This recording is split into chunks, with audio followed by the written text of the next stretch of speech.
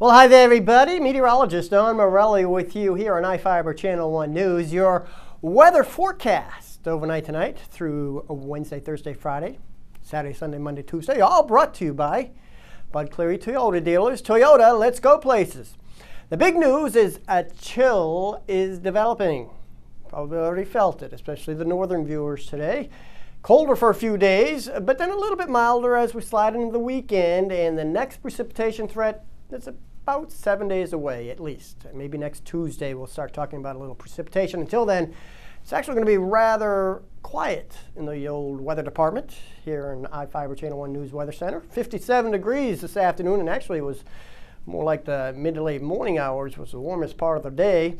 Winds shifting to the northwest and north right now and bringing the cooler temperatures. 40 the overnight low.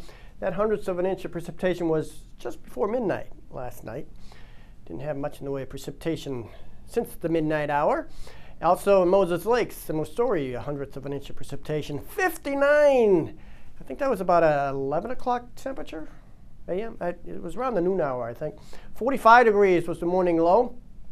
Look at the daytime high, should be 44, so even the morning low was above that because we had a little bit of clouds and that southwest wind really kicked in around the midnight hour. Temperatures actually held steady or rose most of the night.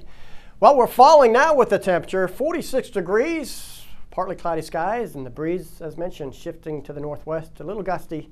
In fact, speaking of the winds, they were up to 40, 50 mile an hour at times with that southwest ahead of that front. So a little blustery. You can see the past 24 hours of moisture moving on through, and as the storm moves on through, again, clockwise winds around us, so once it kicked to the east, our winds shifted to the north.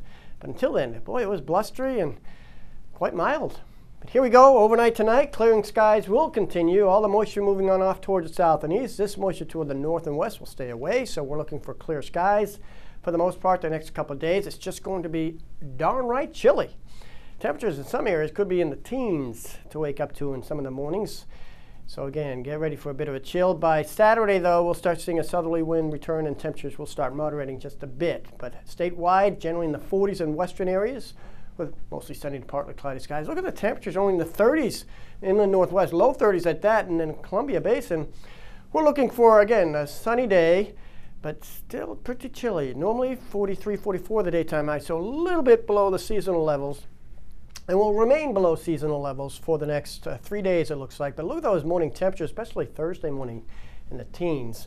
But then we see a little warm up before we see some clouds and moisture coming on back by the early portion midweek next week. But until then, pretty quiet. Again, your forecast brought to you by Bud Cleary Toyota dealers. Toyota, let's go places. Stay tuned. Sports is next.